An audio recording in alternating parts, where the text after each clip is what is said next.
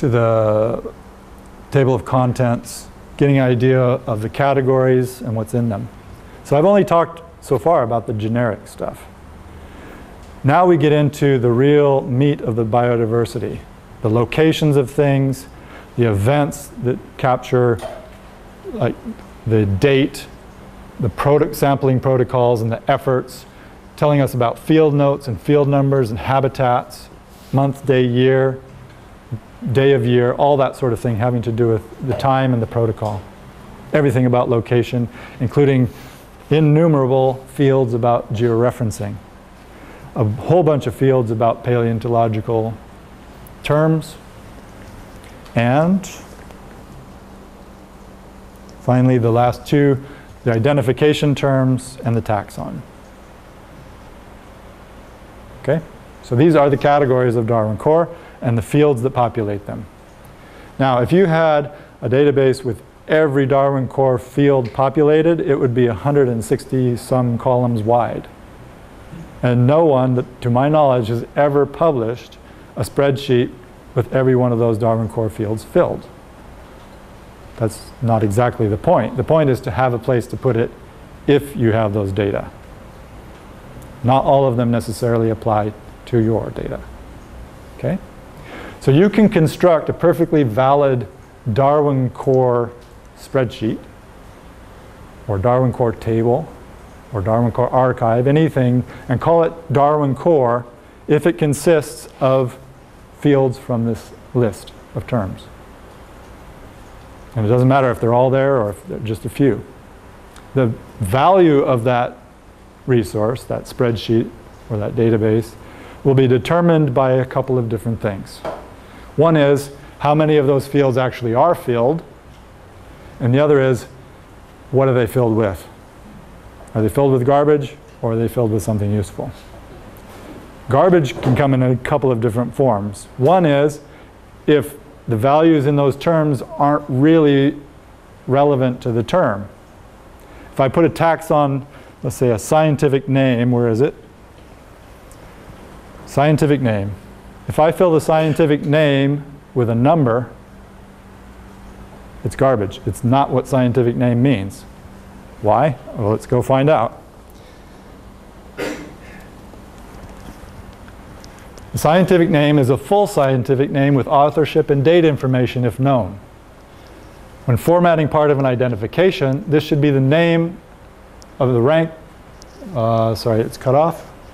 Anyway, it's a scientific name. So here are plenty of examples. If you only identified something to an order, then the name of that order would be in the scientific name field.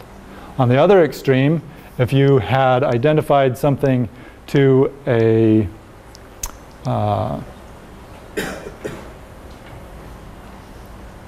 genus and species with the author information, then you can put all of that in there.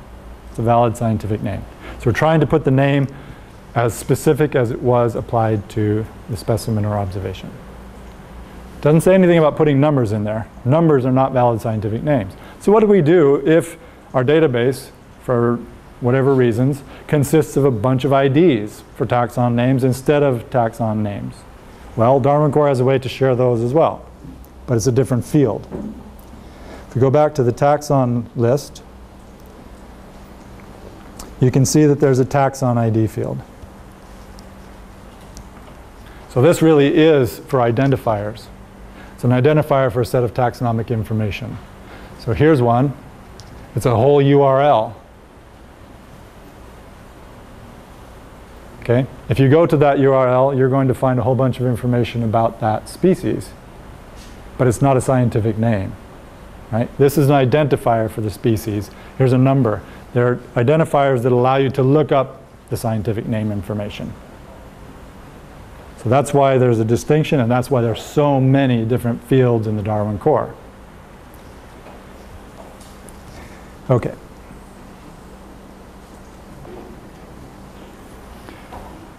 Any questions about any of that so far? Important thing for us at the moment is that these terms all have very specific definitions, and we want to fill fields following those definitions. Some of them recommend that you follow a control vocabulary, such as that basis of record field. If you have preserved specimens, you should put preserved specimen in there. You shouldn't put some other word in there because it's supposed to be controlled. Okay? Any question about that? The other important thing is for you to understand what I mean by simple Darwin core. Simple Darwin core is Darwin core that we could put into a spreadsheet with one column per term. We're not going to complicate it by having multiple identifications or multiple images or multiple anythings. Okay? It's going to be one record is one specimen. Now, what if I want to do better than that? What if you want to design a database and you want to keep track of a history of identifications? Right? I don't want any of you saying, well, John said we should use Darwin core, and Darwin core doesn't support having a history of identification, so I didn't bother to do it. No. When you construct your databases, they should be constructed to do the work that you're supposed to do, not to follow some standard. The standard is what we want to use when we share information, so we know what we're both talking about. When you construct your database, it should be so that you are able to do your work. It's easy, one of those easies, to transform your data into Darwin core. That's what one of our exercises is going to be about this afternoon. We'll take an existing data set. It's got its own column names. Some of them are recognizable as Darwin core terms. Many of them are not. What we're going to try to do is to turn that data set into a Darwin core data set by saying this field in the original is this field in Darwin core, and see what kind of a challenge that can be. There are different kinds of challenges, and we like to see what those are, because that's the process that has to happen when you're going to share data from its original form to the rest of the world. So now, okay, but John, I want to have identification histories. Or maybe even more importantly for our group, I want to have a list of the images for a specimen. Right?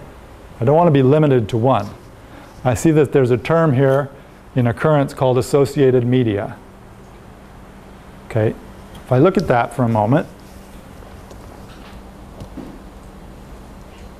it says it's a list, concatenated and separated, of identifiers, such as publications or global unique identifiers or URIs, of media associated with an occurrence. And it gives an example. This whole long URL is where to find an image about this specimen, presumably. This example only shows one image. If I had multiple images of the same specimen, I would put some kind of a separator after the first one and put another one on the list. In this way, I can create at least a Darwin core term in simple Darwin core that contain a list of images. But John, that's not good enough. I want to know who gave me the image. I want to know its title. I want to know what format it's in. How do I share that information? I can't do that here. Darwin core won't let me do that. So now I need to introduce a new concept of extending the Darwin core, in which there is a simple Darwin core that contains the specimen information on one side. You can think of it as a spreadsheet of the specimen stuff, or a table of the specimen stuff. And on the other side, I have a table or spreadsheet of the image stuff associated with the specimens. And they're linked together with each other. The way they're linked together with each other is through identifiers on both sides. So if I go back to this list of terms, a specimen should be given an identifier in this field called occurrence ID. That's what it's meant to do. In our own databases, our own specimen databases, we probably use this thing called, where are we? Catalog number. right? Most specimen databases will use a catalog number of some kind, and that allows you to distinguish one specimen from another within that collection. But now, wait, we're sharing this information across the globe. How many institutions do you suppose have a catalog number 1? More than just you. So that number 1 in a catalog number field is no longer sufficient to distinguish specimens when we start putting it all together. Right? So it allows me to tell you, hey, I'm interested in your catalog number 1 when I come to you to ask about more information, but not to distinguish between all of them in the world. So what I do instead is I use an occurrence ID, which takes the identification of information to a global level.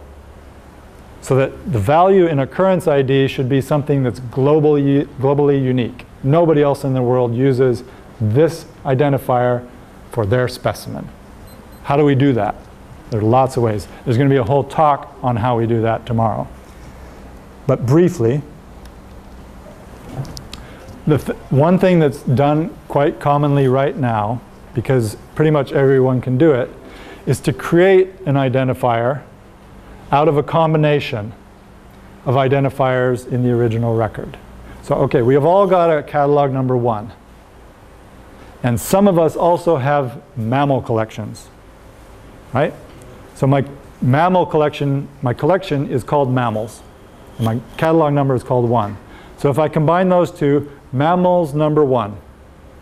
Okay, now I know which database to look in at your institution, but I still don't know what institution to look in. So now let me combine the 3, an institution code, a collection code, and a catalog number.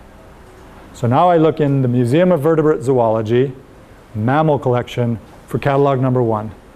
And there is only one Museum of Vertebrate Zoology with that name.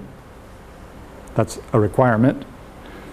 With that collection and that catalog number. So the combination over the world, in theory, should be unique, and I can use it. It's not actually a very robust rule for creating unique identifiers, because there is competition for institution codes. There might be more than one ABC collection in the world. That sort of thing has to be resolved among the collections.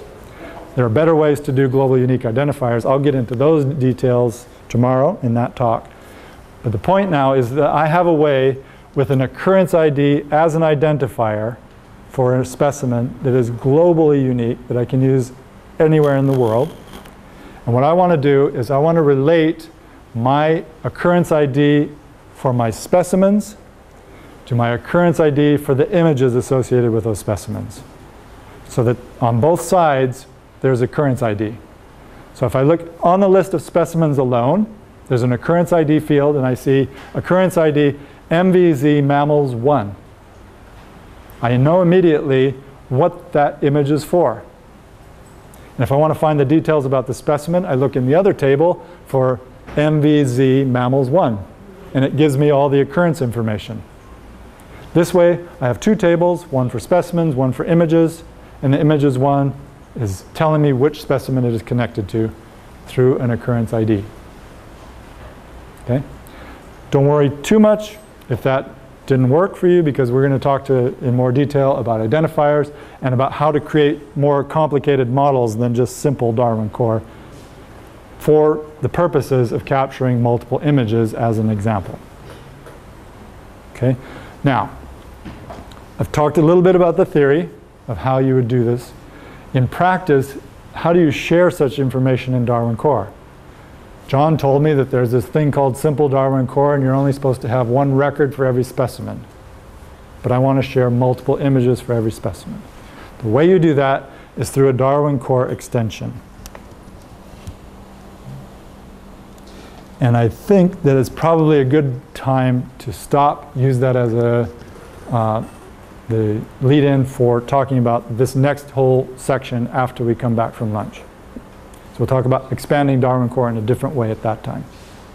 Before we do, is there any question about this? This is very fundamental to sharing data, understanding how Darwin core can be useful, how to use it, is going to be essential.